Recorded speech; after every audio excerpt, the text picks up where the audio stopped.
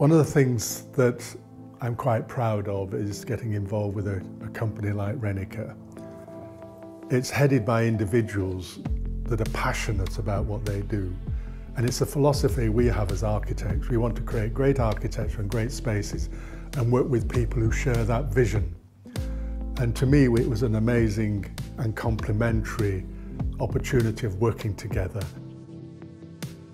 It's hugely important as a development within the city. It's a new destination, it's a huge new community, it's responding to the need to provide a massive amount of residential provision, but also, to reach the critical mass where things such as a primary school, a medical centre, a dental studio can be sustained.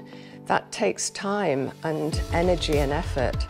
And the fact that this has been a real magnet and an attraction for people to live, people are drawn to this area. And now the area is responding in terms of the scale of provision, and that will in turn evolve over time. So it's so exciting to be part of the evolving city in such a tangible way.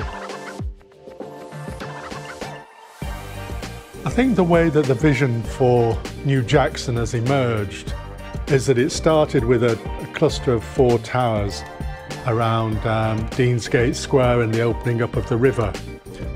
And then there was an obviously opportunity to mark the end of Chester Road, or effectively Deansgate, onto the roundabout with Crown Street and create a more organic public space sitting above the car parking.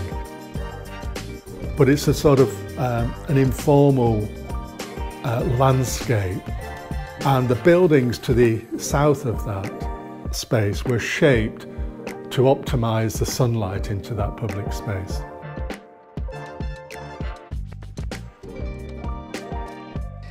It's a real signal of the ambition of the city and the ambition of the client, and fortunately as architects we've been able to respond to that. Seeing these buildings and spaces become part of the city, and you create that circle of additional jobs, additional wealth for Mancunians and people who want to live in the city. And we're starting to see the city core moving and absorbing New Jackson as part of the city centre.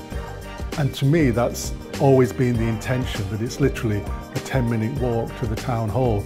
So this is the new Manchester as well as the new Jackson.